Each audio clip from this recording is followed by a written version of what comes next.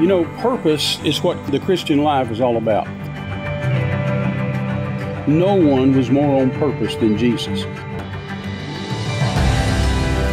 Jesus said, the Son of Man came to seek and save that which was lost. He knew why he was here. He wasn't confused about why he was here. So the church today sometimes seems like she doesn't know why she's here. And I've often said that she doesn't know why she's here because she forgot why Jesus came. They came to Jesus one time and said, Jesus, you preached really good over there the other night. Come back and preach for us again in the book of Luke. And he said, no, I must go to the next towns also, for thereunto am I sent. He wasn't willing, Paul wasn't willing to saturate the one area with the gospel over and over and over and over. He knew he had to go to many cities, many nations. He knew that he was a soldier under command. He had a job to do, and we have a job to do. Our purpose is to get the gospel to the world. We're not here just marking time. We're not here just to sit in the church pew and do nothing. We're here to be about the Master's business and fulfill the Great Commission. Remember, you are more than conquerors.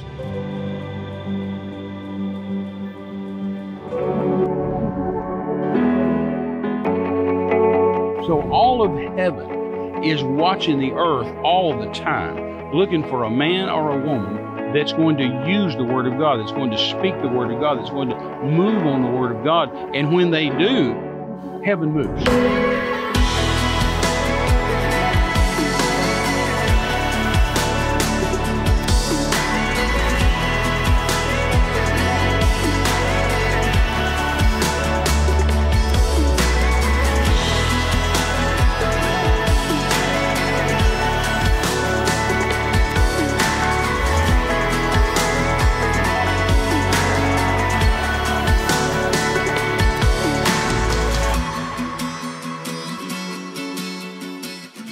Hello, everybody. God bless you. Welcome today to More Than Conquerors program. We are just delighted that you have joined us today, and we're going to talk about some really, really good stuff. You have to raise your standard. You have to look higher. You have to keep yourself alert and ready to go. Isn't that what Paul said? Always be aglow and burning with the Spirit. Yeah, and aiming toward the mark. That's right. That's right. You cannot take your foot off the gas pedal, folks. No, that's true, and we're excited about what God's doing. You know, these last 2 or 3 weeks broadcasts, we've really been on a roll talking about faith. Yes, and thank God. Faith just always stirs us That's up right. and gets us excited because we live by faith. Everything That's we right. do is by faith. You can't please God without faith. And faith is just the thing that, you know, as the old saying is, you dance with those that brung you. And faith is faith. That's right. As the old song That's says, right. We've come this far by faith. Faith has brought us this far, yes. and faith is going to keep taking us. You know, when you talk about faith too, Terry, I mean, you've brought this up so many times, and we know this from being raised in church, that the just shall live by faith is in the Bible how many times? 4 times. 4 times. And if the Bible says it and repeats itself at least twice or 2 or 3 times, but Old Testament and New. Old Testament and New, it says that you've got to live by faith. Heaven is waiting on you to live by faith. Oh, absolutely. And it's such a misunderstood it's probably the most misunderstood word right. in the English language. Because everybody says, well, I got faith, I got faith, I got faith. Well, you know, the Bible says even the devil has faith that God is. Right. He believes that God's alive. He believes. Yeah. But faith is the currency of heaven. It is. Faith is what you spend. And we're excited about it. And Yeah. we've lived by it for a long time. We're not going to stop now. No. And faith is the thing that's going to put you over. And Jesus said, when I come back, will I find faith on the earth? He was concerned. Luke chapter 18, he was concerned. He didn't say, will I find love on the earth? Will I find grace on the earth? Will I find peace on the earth?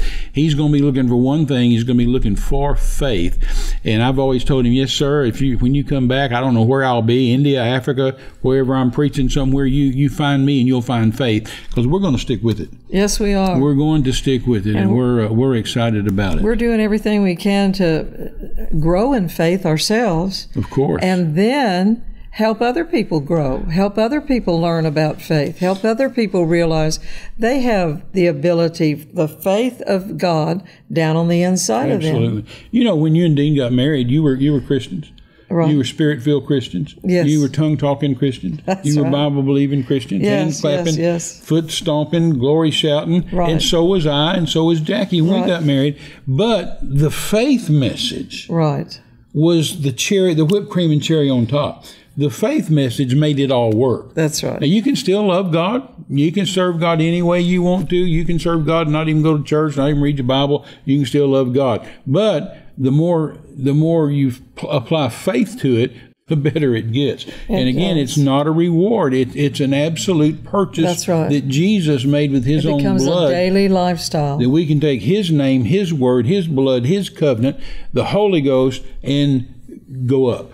But it's a covenant of blood and the blood of the covenant that puts us over. And so we like to talk about faith. Boy, that's the truth. You know, everything in life has to do with what you're going to say, what you're going to believe. Absolutely. And people live or die by what they say out of their mouth or what they believe in their heart.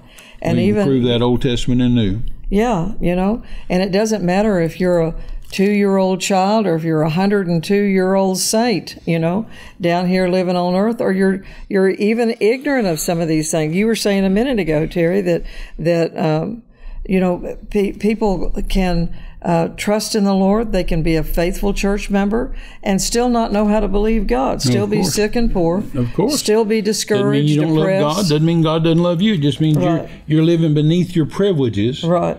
When you don't know. Well, when you don't know.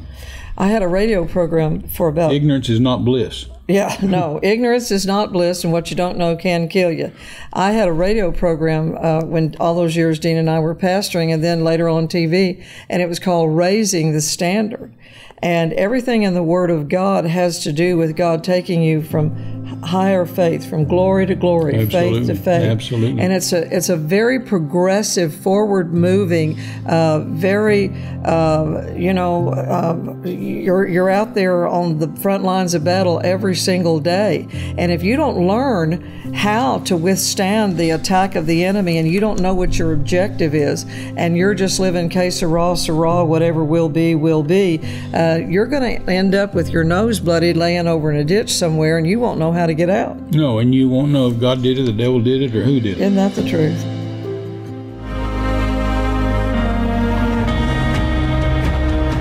Thank you for watching today. Reneé and I always enjoy ministering to you. And one thing about the Word, it works. I've always said about our books and tapes and products that there's no theory back there. It's 54 years of third world missionary evangelism that I know for a fact works. You know, the COVID thing is about wrapped up, thank God, and different restrictions are lifting around the world. And so we're beginning to move out around the world again, which is what we've done for 54 years. And so we want to invite you to partner with us, to hook up with us, to go around the world with us. You know, as far as teaching and training, we train missionaries, we train pastors. I've had pastors' conferences in country after country after country, which is something God spoke to me to do when I was just a teenager, to train ministers, and so we've done that. But we also have open-air crusades and different kind of crusades in different nations with healings and miracles and salvations. So we want to invite you to be partners with us as we have partnered with other ministries really all of our lives. And we pray for our partners daily. We'll pray for you daily. So make it a consideration, make it a prayer, see what the Holy Ghost says to you, and we'd be glad to have you partner with us and go around the world with us. God bless you. I'm really excited. I know you are, but I'm really excited that you've just redone your first book, High Class Christianity, and you actually wrote it years ago as a pastor's wife in South Texas, surrounded by Catholics, and you wrote it to help Catholics, and then since then you've redone it, and added to it, because everybody needs to hear it. So talk to us a little bit about that. What got you into it in the first place? I mean, I know why, but tell the folks why you wrote a book called High Class Christianity. Sometimes I think the title's misleading. Yeah. Because sometimes people look at it and say, High Class Christianity, oh, she must want me to drive a Mercedes or fly a jet. No, and there's nothing wrong with that. It's just that's not what she's talking about. Well, and the subtitle on that book cover says Higher Thoughts for Higher Living. Mm-hmm. That's what we're talking about, is high-class thinking, high-class living, high-class, and that you're in the sense of where you're thinking the thoughts of God, you're saying the words of God. In other words, you're not just mere men. No, we're not just living by what we see on the lateral view of life, but we want to be able to take you up higher from the Word of God so that you think higher, you talk higher, you expect more. You live higher. Yeah, you don't see yourself as a victim. Right. You see yourself as a warrior. You're taking higher ground. You're out there. You're the aggressor. You're taking advantage of every promise from on the pages of this book, and you are literally, confidently going into the battle of daily life, knowing that God has a plan for victory for you. Absolutely. You know? But I was teaching. What had happened, Terry, is a wonderful friend of mine who was Catholic, and her husband was a deacon in the Catholic Church. They were very closely tied to the leadership of probably about the largest, if not the largest, Catholic church in the South Texas area, and she had a very wealthy attorney friend who had a tremendous miracle of his son having a ski accident, had gotten injured. They didn't give him any hope in his life. And the attorney had literally turned his life around, told God if he'd heal his son, he'd give the Catholic Church $2 million. And he kept his word, and God did too. And I'm telling you, people started coming to him, and he owned a very large venue there in Corpus Christi, where even very famous rock groups came out and did concerts and everything there. People flocked out there by the thousands, and he turned his life around and said, I'm going to serve God. I'm not going to serve myself and live the life I've lived before. I'm going to serve God. And he had people coming to him for miracles, and this wonderful attorney was having miracles just by him praying for people. Sure. And he didn't know anything about the Bible, and he went to my friend, and he said, do you know anybody that can come out here and teach the Bible? He said, people want to know about the Bible, what the Bible says about miracles. And he says, I don't know anything about the Bible. And so my friend came to me. He was just praying for people and having miracles. He was just praying for people and having miracles. And he was very well known in the South Texas area, had law offices all over in Dallas, San Antonio, Austin, Corpus Christi, and the Valley. And he invited, through my friend, for me to come out and start teaching on Monday nights. So I went out there, met the man, started teaching on Monday nights, and to a group of about 300 or more Catholics every Monday night for about a year and a half. And people would come out there, rain or shine, every Monday night. Even like you were saying in the last couple of times, Terry, Catholic priests came out there. Sure. I began to have favor with the Monsignor. Sure. I began to have favor with these Catholic priests and got invited to 3 different Catholic churches to come and speak because of just the simple way of teaching the Word of God. Yes. That we had to teach faith. Yes. Yes. That they didn't have to beg God anymore, that they could believe God. Absolutely. For the promises of God in healing. And different in one sense from you going into the most remote third world countries of the world. This was church people, but didn't know anything about faith. Mm-hmm. Right, sure. I mean, There's a lot of that going on. Yeah, they didn't know anything at all about faith. And I actually took Brother Hagin's little mini book out there, went to the Bible dollar store and bought sacks and sacks of dollar Bibles and took them out there. And I took Brother Hagin's little mini book on In Him, and they weren't used to teaching of the Bible. Right. So I could only teach 2 or 3 pages off that little book of In Him. And then at the end, the attorney friend and I would stand up, and he would have a healing line. out there. And it was just absolutely stunning. He'd invite people up to be prayed for, and they'd bring their little rosaries in a box, or they'd bring them up in their hands, and I'd lay hands on those rosaries, and we'd lay hands on the box of rosaries. And sometimes there'd be, behind us always, there were these big statues of Jesus, Joseph, and Mary. Looking over your shoulder. Looking over my shoulder every time I ministered. And then sometimes there'd be a Catholic priest or two that would come, and they'd sprinkle holy water on us while we were praying for people and laying hands on them.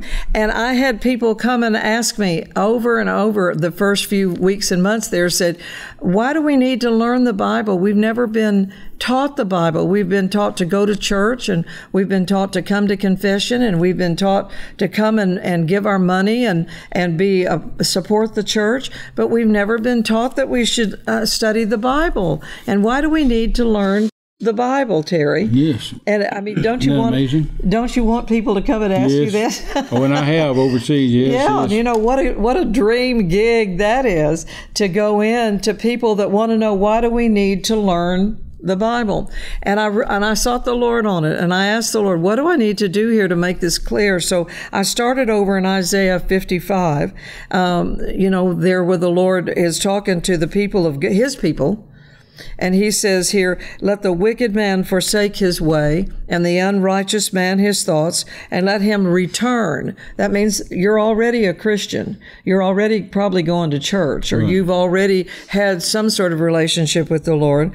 And let him return again to the Lord, and he will have love and pity and mercy on him, and he will multiply to him his abundant pardon. It's already abundant pardon, but the Amplified says he will multiply his abundant pardon to him. Amen. And then the next verse is where I began to teach them on, for my thoughts are not your thoughts, neither are my ways your ways, says the Lord. For as the heavens are higher than the earth, so are my ways higher than your ways, and my thoughts are higher than your thoughts. So that's where I began to teach, and that's where I began to talk to them about it, that God just thinks higher thoughts than we do. Does. And lo and behold, the Bible is where he wrote those things down.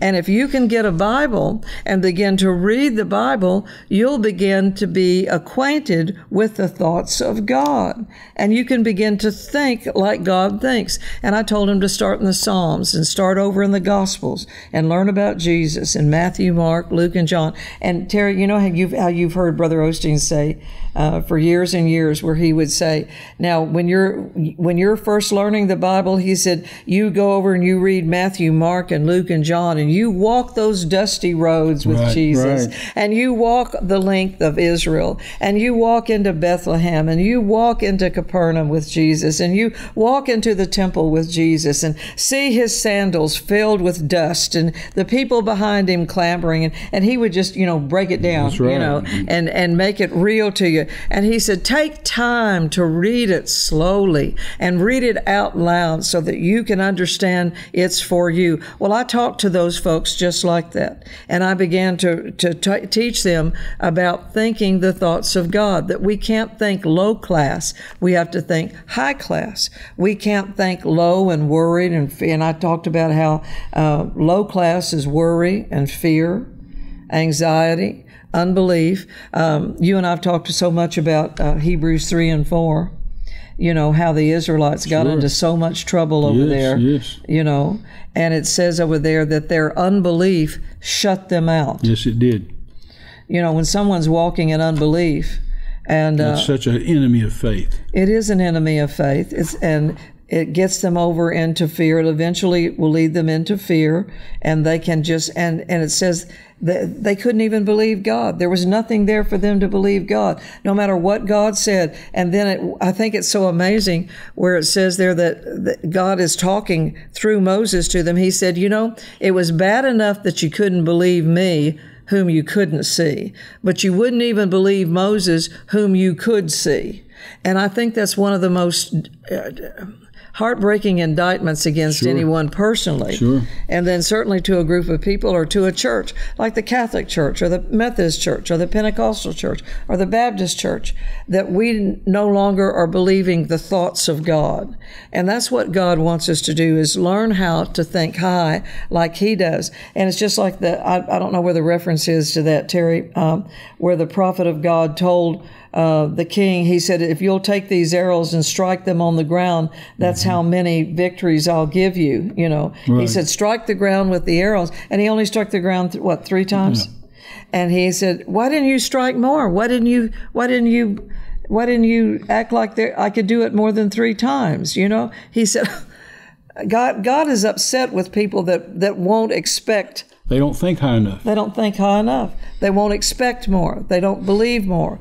They don't have their eyes on a God that says He'll do exceedingly abundantly. I think you quoted that in one of the other times when we were on the air. But I just want to encourage you with that. When you look at these scriptures here, he says here, for my thoughts are higher than your thoughts, and my ways are higher than your ways. And that's why I wrote that book, High Class Christianity, Higher Thoughts for Higher Living. And we just take this apart. We just begin to look at that from Genesis all the way to the book of Revelation. We begin to talk about in the book how you need to think higher thoughts. And unbelief and low-class thinking just kind of will try to seep in there. It's very subtle. It's very incremental. Unbelief will try to get in there, and you'll get discouraged by what you see. During that time, Terry, the Lord just began to talk to me about so many things, about how looking at the clock, always wondering when is this going to happen? And that goes along with what it says in Deuteronomy 28, that people will start languishing. One of the curses is languishing. Yes. You know, you're getting discouraged by looking at the clock or the calendar. When are you going to do this, Lord? When are we going to be delivered? When are we going to be, like they said there, the disciples came to Jesus and asked Him in Acts chapter 1. And they said, Jesus, when are you going to set up your kingdom? Right. And Jesus' answer to them was, it's not for you to know the seasons or the times. He said, your job is to go to Jerusalem and get full of the Holy Ghost. Right. In other words, if you'll be full of the Holy Ghost, those questions won't torment you any further. And so when I was teaching all this, it just opened up to me, don't let a clock or a calendar or what's on either side of the decimal point torment you. You can't let those things torment you, because that'll turn into dread and fear and worry, and unbelief will then set in, and you won't be able to receive anything from the Lord. So you've got to stick with these high-class thoughts in here, that whatsoever things you desire when you pray, like Brother Hagin hammered into us. You just take it from there and talk about Mark 11:23, because that's some high-class thinking. Well, it really is. I mean, Mark 11:23. That scripture reference you were looking for is 2 Kings chapter 13. 2 Kings chapter 13. Go read that. Yeah. Do you good. And if it was me, I'd just keep on hitting the ground with those arrows. Till the arrow's broke, and then I'd pick up the pieces and keep scratching the ground with it. Because I tell you what, losing is no fun, and it's not in the plan of God. And God never lost as far as His attitude was. He just gets so frustrated with the people of God, like He did with the children of Israel, Terry. Right. He was so angry with them. Absolutely. Because they would not believe Him and trust Him when He said, I'll bring you out, I'll cause you to prosper, I'll cause you to be victorious over your enemies. You won't lack for anything. And they just kept saying stupid stuff like, God brought us out here to die. Yep. I mean, that's unthinkable. One of my grandchildren was really little, just a toddler, just learning English. And somebody let him play on their cell phone, their iPhone. Right. And they found this dumb little song. Wow. And he just played it over and over. He just hit the same button, over and over and over. Right. And it'd get in your head and just stay with you. And it was called 50 Dumb Ways to Die. Oh, my goodness. And it was a children's song. Right. And it'd talk about, if you stick a fork in the toaster, that's a really dumb way to die. And you this, and that's a really dumb way to die. And that's what I thought of when you said that. People can think of some really dumb, they can say some dumb things to God. Really. And you think, well, what a dumb way to die. That's be the people of God. That's not a smart thing to do. No. Well, Faith, Reneé, that book you wrote has helped so many people. It brought so many of those Catholic people up into the knowledge of the Word. It really did. When I was a young man, and God had called me to the mission fields, at age 13, because I lived in Texas, West Texas, Midland, Texas, and Mexico is just 289 miles away. I just thought, Mexico, God wants me to be a missionary. It must be Mexico. Sure. So I started studying Spanish. And I realized that Mexico is mostly Catholic. Mm-hmm. And Absolutely. So I would pray about that a lot. And I said, Lord, I'm a Pentecostal boy. I don't know anything about Catholics. And right. how am I going to minister to Catholics? And the Lord said, well, Catholics believe in God. Yes, they believe in Jesus. They believe in the Holy Ghost. Right. They believe in church. They believe in miracles. Right. And he said, just go preach the Bible to them. And I went down to Mexico, and I had such success. Yes. A lot of missionaries have these testimonies and stories about how they were in the country for years and years and years before they ever won a soul. I mean, that's very common. No, right. Because they have to get there and learn the language, That's learn true. the customs, learn this, learn that. And it's just opposition. And I didn't have that. Man, I walked right into Mexico and started preaching the Bible and having miracles. Right. I mean, blind eyes open, deaf ears unstopped. I mean, pow. And I enjoyed ministering to Catholics. Now, of course, I did too. Of course, I didn't agree with the doctrine, and they didn't convert me. But I right. sure converted a bunch of them, and then knew a lot of Catholics that were born again, knew a lot of Catholics that were filled with the Holy Ghost, and so we had a great time. And I preached in Catholic churches all over Mexico, some big cathedrals, big things like that. I also knew places where you went there, they'd kill you, so right. their religion gets pretty mean. And so, there's places, when I went to Mexico, there's places that a light-skinned guy had never, ever gone to and returned alive. They'd gone and never come back, because they'd kill him. But faith, I tell you, there's not enough things that I could say about faith, or enough things you could say about faith. It's just one of those things that without faith it's impossible to please God. Right.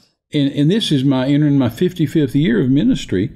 And I wouldn't trade for it. I have lived by faith, literally around the world. Right. I mean, in jungles, and deserts, and mountains, and in through rivers infested with crocodiles and snakes and piranhas. And I mean, God has seen us through. Right. And I love faith. I love to hear about faith. I love to preach about faith. I love to think about it. I love to operate in it. And sometimes you think, well, it's not fun when you say, oh my God, I got to get this by faith. Well, no, it can be fun. Just to lock your faith in, and you go to the anchor of the Word and anchor yourself to that Word and to that foundation and start believing God and watch Him do miracles. Well, and that's how you grow in that. You come up against something and the enemy tries to discourage you. Circumstances you see are trying to do everything they can to talk you out of it, and yet you choose. Yes. To look at what the Word of God says. Absolutely. Say it out of your mouth. Believe it in your heart. Before we leave the air today, I want to just remind everybody, go back and read Romans 10. We mentioned this on, I think, the program before, about how the word of faith is near us, even in our heart and in our mouth.